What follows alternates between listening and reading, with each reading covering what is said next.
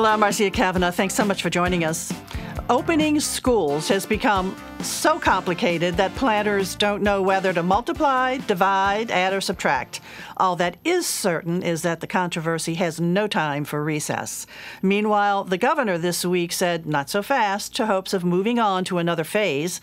We'll be looking at these stories as well as an increase in shootings, a look at the police and jail consent decrees, what's needed for an economic comeback, and the Pelicans in the playoffs. Joining us are tonight's Informed Sources. Errol, Laborde, producer of Informed Sources.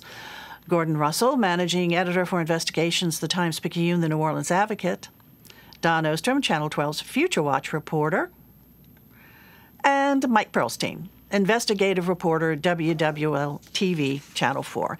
And we're going to go over to Gordon first for our latest update on COVID statistics and how we're looking, what the governor has to say. Sure. I mean, it's a little bit all over the map. I guess I would say the big picture is it's been pretty discouraging. Louisiana, as you all probably know, has the highest rate of positive tests in the country on a per capita basis. So that's sort of the big picture. That's obviously not good. The bigger picture has been that, you know, the virus has spread all over the state. So this more recent uptick has been mostly in other parts of Louisiana, not in New Orleans and Jefferson Parish as much. The good news in the good recent news, I would say, is that there's been sort of a plateau. We were having a real explosion of cases, and we're still having at least 1,000 new positive test results a day in the last couple of weeks. But the number's been trending in the right direction. And the governor today announced, said that there have been modest progress.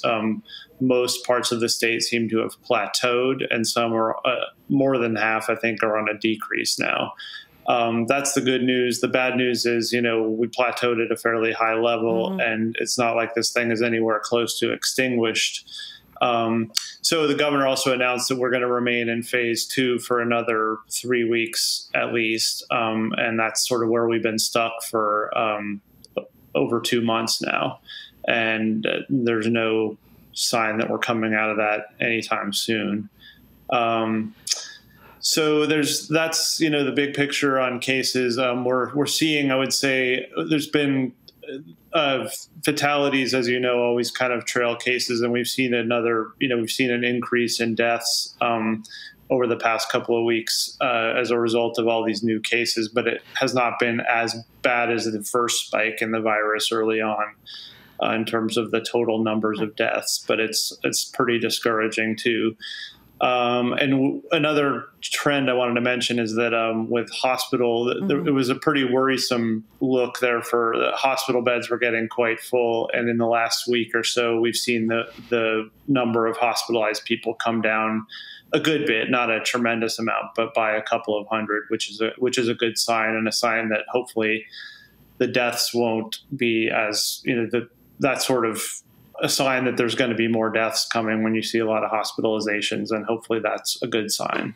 Yeah, I know that definitely is a measure that is closely looked at, certainly along with the deaths, but also the hospitalizations. So we are seeing that starting to kind of come down a little bit, because for a while there, it had really come down and then it tripled.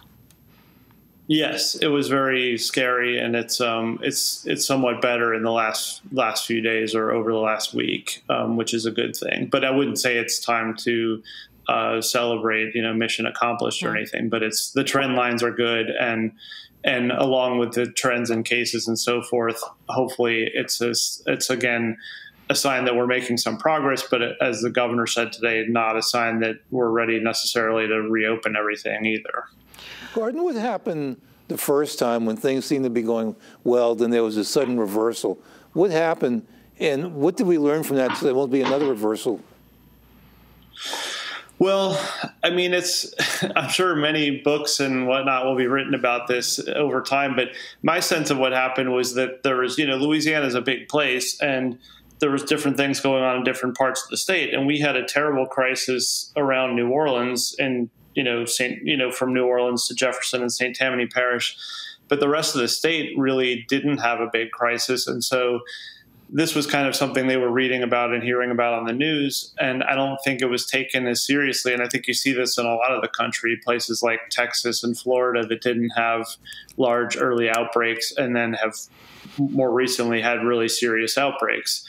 So I think it seems to me that it almost takes this happening in your community for folks to really get their heads around it, and that this is something they have to adapt to and be very careful and do all the things that we're always being told to do, wear masks and wash your hands and try not to make a lot of unnecessary trips and, try to stay out of tight indoor spaces with other people and all those kinds of things. So people expected and I think that didn't happen. Yeah. Sorry. I was going to say people expected it for New Orleans, but not for their neighborhood.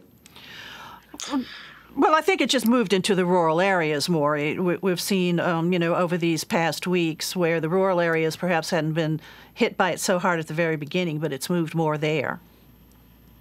Yeah, I mean, places in the smaller cities, especially, I think, where there's enough of a critical mass of people for the virus to do a lot of damage, but that didn't get hit badly. Like Lake Charles is having a lot of coronavirus now, high infection rates and a lot of deaths. And that was a place that was barely touched in the first phases of this. And so testing, Gordon, Louisiana was really doing well with testing. We were having problems for a while there because of the materials really that were needed for testing. But now we've had locations called surge testing. How is that moving along?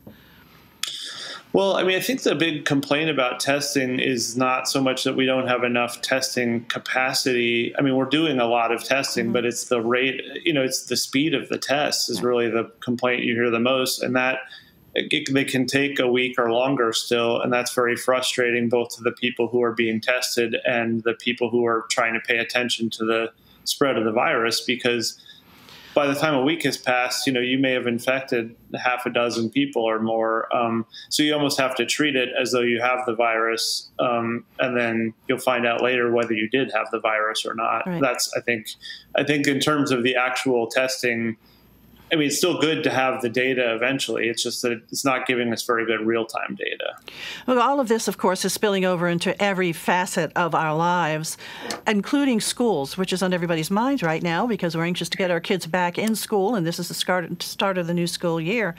But there's still a lot of unknowns about that. We're going to move over to Dawn to talk about that and give us an update of how we're looking with that. Well, we are there. We are at the start of the school year, either this week, next week, or the week that follows. Nearly every school within the metro area will be open in some fashion.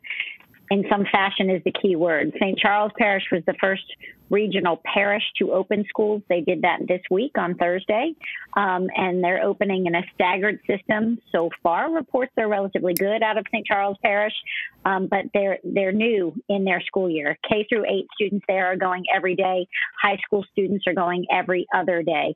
Catholic schools are opening individually. Several Catholic schools on the North Shore actually opened this week. Several more will roll out next week.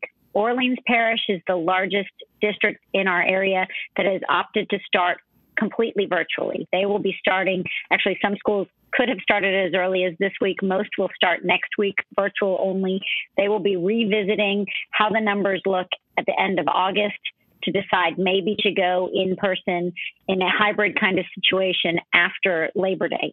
St. Tammany Parish has delayed till after Labor Day, but the big hot issue right now is Jefferson Parish, where there was a very heated debate, heated board meeting this week. Jefferson Parish President Cynthia Lee Shang has asked the school district to delay their start until after Labor Day and let the numbers go down a bit more. The school board has said they are going to start next week. That question is still up in the air whether or not there will be a change. That start would be in person for the younger kids, pre-K through 4th grade, and then a hybrid situation again with 2 days on and 3 days on, rotating systems for the kids in 5th through 12th grade. So it's a really big question that still remains out there. Will they or won't they open next week? St. Bernard Parish also opening next week in a staggered kind of start. All of these starts, Marcia, require parents really, really, really to be paying attention. And I'm just going to run you down something that St. Bernard's doing to just highlight how confusing it can be for parents. The K through 8 students, kindergarten through 8th grade students in St. Bernard Parish will start next week. On Tuesday, the students whose last names begin with A through D will start. Wednesday, it's E through K. Thursday, L through Q. Friday, like, you really have to pay attention to who's doing what days, rotating by last name, rotating by school system. It is all very, very different. There is, however, I think kind of a silver lining in everything that's happening with this craziness within the schools. One is every district I've reached out to and talked to is working on technology and making sure kids have access to Chromebooks or whatever technology they have. So this one-to-one ratio for children and learning that we've talked about for years is actually happening because of COVID. So maybe that's a good thing, that kids will have access to the internet and access to online learning. The other thing that's happening is because of the phase we're in and the fact that groups have to be smaller, class sizes are being reduced. So your student to teacher ratio that had maybe gone out of whack in some districts has really been forced to come back down because of this. So maybe there are some silver linings in the COVID situation. The delays in starting and revisiting whether or not we start after Labor Day, say in St. Tammany, where they're not starting virtual learning or any kind of learning till after Labor Day. The delays by the state are allowed to go on until October if need be, so long as a district gets in the required 177 days.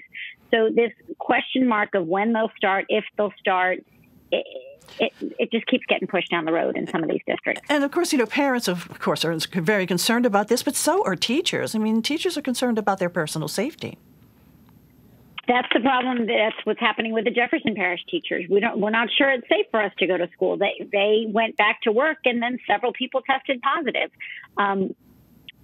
It's a question across the board. Teaching is going to be hard, whether it's in person or whether it's online.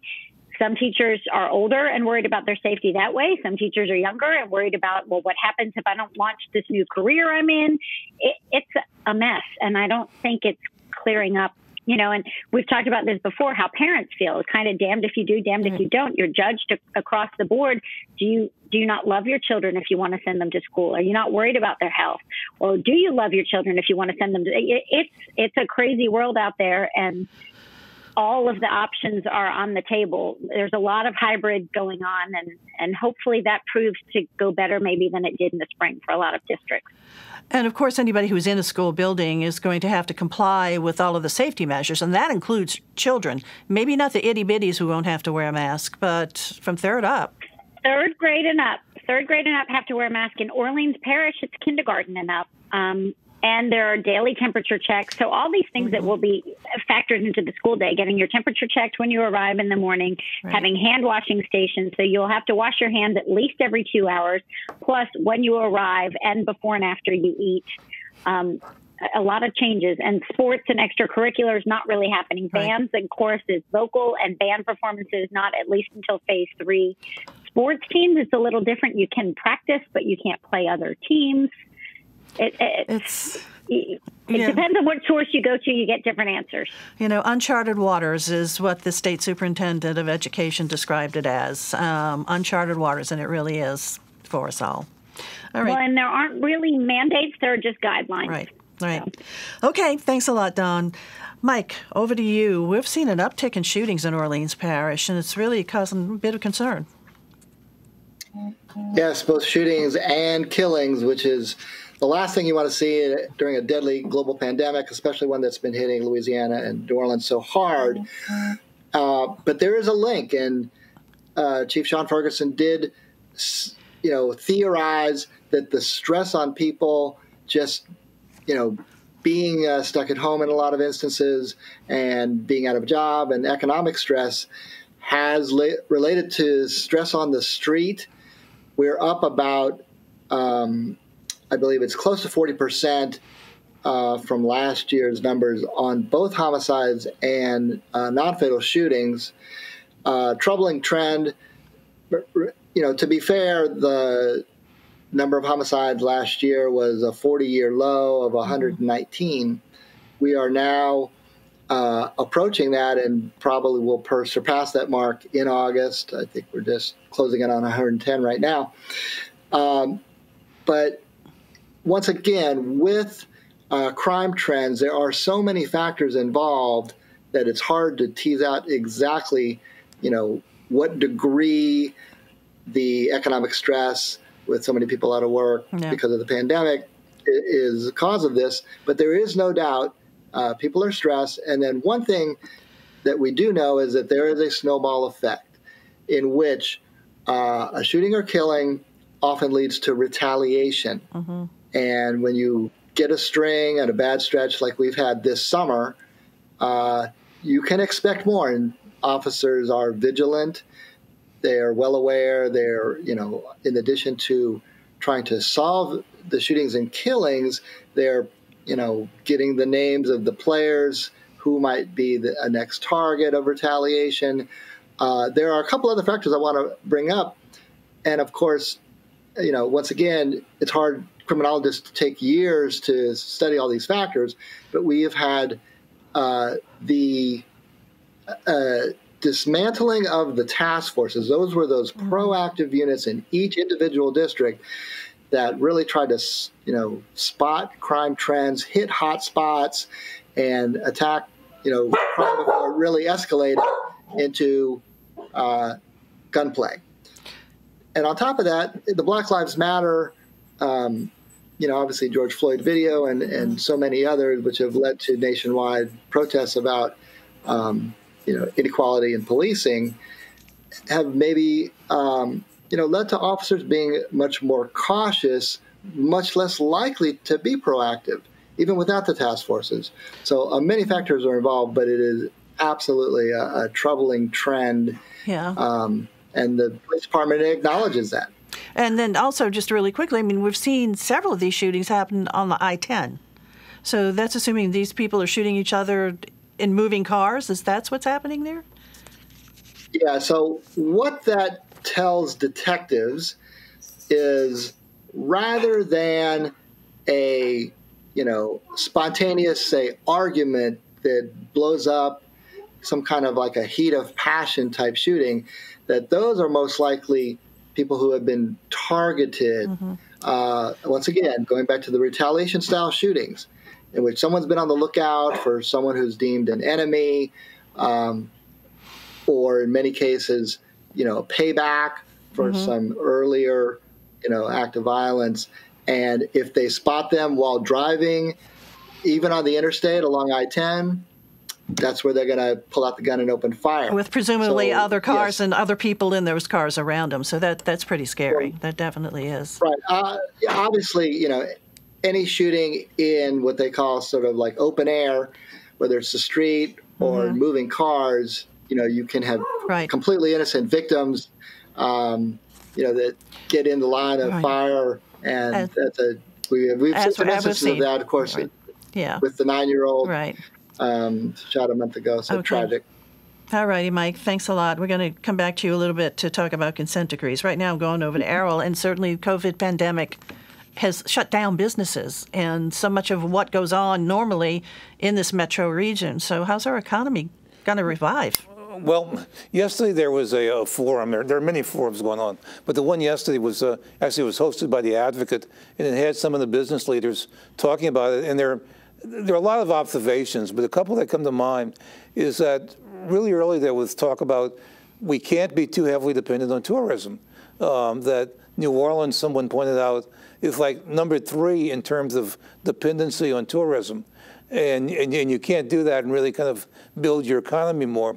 When I saw that, though, it reminded me of in the 1970s, there was an economist at UNO, Dean James Bobo, who did this big economic report. It was really got a lot of publicity. And the first thing he said is that we can't be too reliant on tourism. We need to diversify. Now, in his day, he was talking about manufacturing. And people were saying, yeah, we need more manufacturing. Everybody was looking towards Eastern New Orleans. Let's get manufacturing. Fact is, manufacturing, other than Dixie beer, hasn't really come. And it's not happening in the United States. We're not a manufacturing country anymore. So what they were saying yesterday is that we can't rely as much on tourism, but there are other things. There's the port, there's supplying, and there's shipping. And Brandy Christian of the Port Authority pointed out that there have been studies of big industries that get a lot of their manufacturing done in China. And like 1/3 are saying that when this is over, they're going to look elsewhere for their manufacturing. And one place they're looking at is Mexico. And it's well, all of a sudden, if you got a lot more manufacturing in Mexico, then that's going to put a lot of the shipment into the Gulf of Mexico, and that helps New Orleans. And that New Orleans can really develop even more than it is, but not just in terms of the boats, but in terms of the supply and the shipment, because we have railroads and we have rivers, canals, and so that might be one way to go. Another thing they talked about is really trying to get the universities to connect more with the medical community, because there's a needs for a lot of jobs that are medically related, and so maybe the universities can do more with that. So we'll see what changes lie ahead for us in terms of our economy. Yeah, but the one thing about, they shouldn't put down tourism, though, because at least our tourism is natural. Yes. What we offer here is the real thing. I mean, we have a real culture and a real history here, whereas a lot of people try to manufacture something that'd be a tourist attraction. We have the real deal. Yeah. Okay, thanks a lot, E. Mike, I'm going to go back over to you for a quick look at consent decrees. NOPD jail, where do we stand with those now? Well, once again, I think I used this phrase before. It's the tale of two consent decrees, and they seem to be going slightly in opposite directions, with the jail consent decree actually, making some progress. The big news was that Marlin Gusman, the elected sheriff, finally gets to take over and run his own jail. It has been run for the better part of 5 years by a compliance director. So that Darnley Hodge, the current compliance director, will be phasing out, making the transition to Gusman. Now, that by no means means that the jail is out of the woods. The last monitor's report on the jail was decidedly mixed. They have a long ways to go before they are in compliance enough to lift that consent decree. And there's also now the biggest looming problem is what to do with inmates in need of mental health care. There had been a plan for a phase 3. That's been taken off the table by Mayor Cantrell. Now they're looking for how that can be accomplished. Now, on the NOPD side, they've taken some steps backwards. Obviously, the task forces, which I mentioned earlier, have been dismantled, and that was dismantled by the police department right before a scathing audit by their compliance monitors, showing just a lot of problems, even some of the core constitutional policing issues. There will be an announcement soon on what the police department's plan is to bring back proactive policing in some other form. But that was a setback. And then I had a story last night that there's been slippage in the area of off-duty detail, those side security jobs that many officers work. In this instance, a veteran lieutenant was allowed to stay on as a supervisor of one of the most lucrative details in the whole city, even though he's under investigation for not one but 2 different complaints. And that has led, and they got him removed from the 8th District, where the detail is, the French Quarter Task Force. So a lot of criticism and possibly a violation of that consent decree, which says that once officers are reassigned while under investigation, they can no longer work the detail. So he was not only working a detail, he was working a $40,000 a year detail as a supervisor over officers in the 8th District when he had been removed for actually a sexual harassment complaint of an underling in that 8th District. Okay, so still issues of concern with the NOPD regarding the consent decree. Right. Okay, all right. Either of those consent decrees are about to be lifted in 2020, I can tell you that. Okay, thanks a lot, Mike. Errol, over to you. The Pelicans, will they or won't they?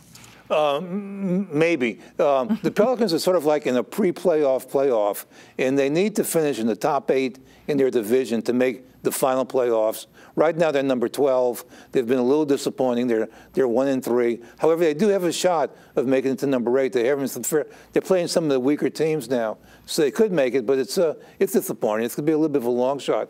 Everybody's looking at Zion Williamson, who's been everything people expected as far as his shooting, his offensive play. Hasn't quite been there on the defensive side, so the team needs to gel a little bit, but the next few days will tell. So when is it that they play again?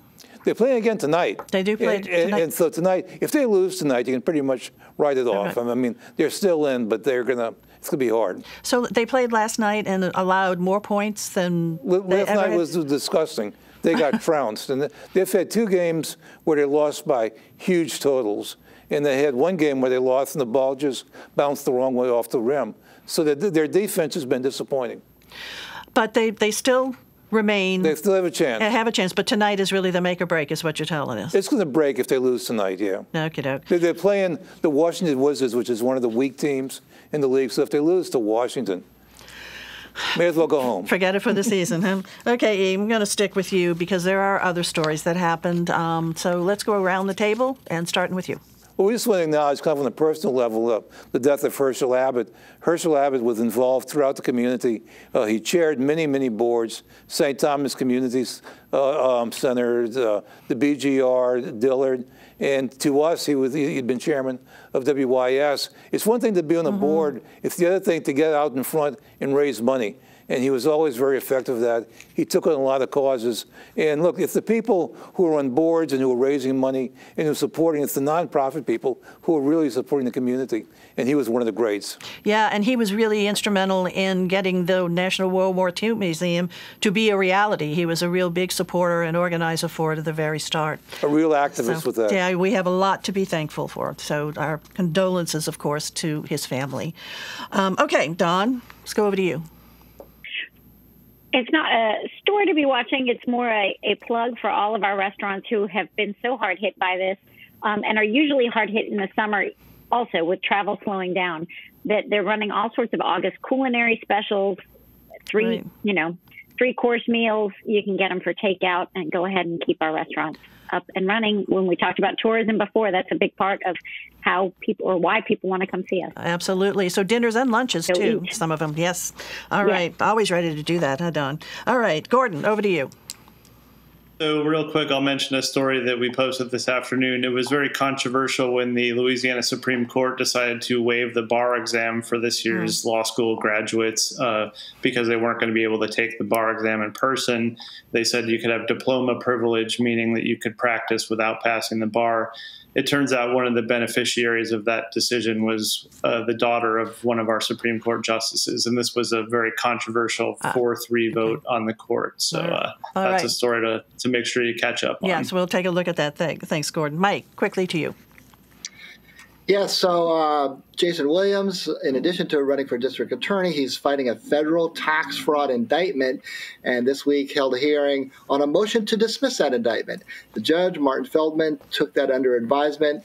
There's no timetable on when he is going to issue his ruling, but he did indicate that it would be sooner rather than later, so we'll wait to see if that case is dismissed, which would be a long shot, or proceeds to trial. Because there is an election coming up. Okay, guys, thanks so much for joining us. Thank you all for joining us. We'll see you again next week for Informed Sources. Have a good evening.